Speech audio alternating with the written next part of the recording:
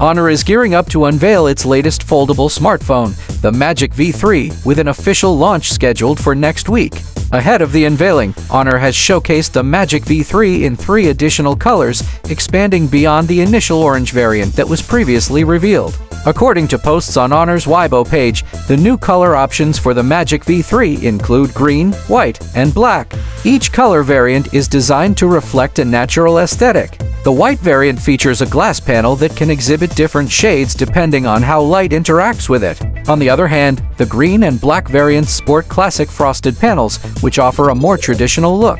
Beyond the color differences, Honor has indicated that each variant will have distinct accents on the frame around the phone and the camera island.